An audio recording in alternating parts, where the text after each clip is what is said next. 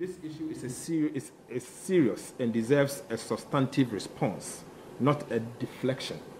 We therefore challenge the Minister for the Interior to publish the names of persons that he claims were forwarded by the NDC MPs for the secret recruitment. If the Minister fails to provide these names, then his statement must be seen for what they are: baseless, ridiculous, frivolous, provocative, and indeed false. The Minister's announcement that there is going to be a recruitment this year without public advertisement and the sale of forms because the government wants to clear the backlog of previous recruitment is untenable, outrageous, and very disturbing. Since when did the government of Ghana block recruitment into the security services by restricting access for only a selected group in the name of backlog?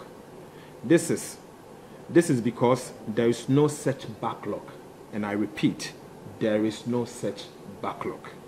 Indeed, on the 7th of July 2023, the Public Affairs Directorate of the Police Headquarters issued a press release signed by Assistant Commissioner of Police, Grace Ansa Akrofi, under the heading Police Conclude its 2021-2022 Recruitment Exercise.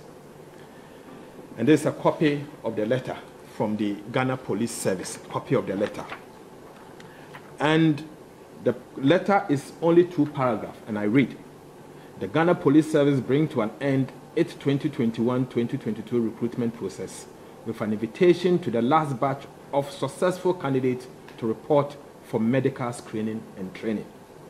Consistent with our parliamentary oversight, we can assure the Minister for the Interior that the minority will bring a motion to demand full-scale inquiry into the recruitment into the security services since 2017.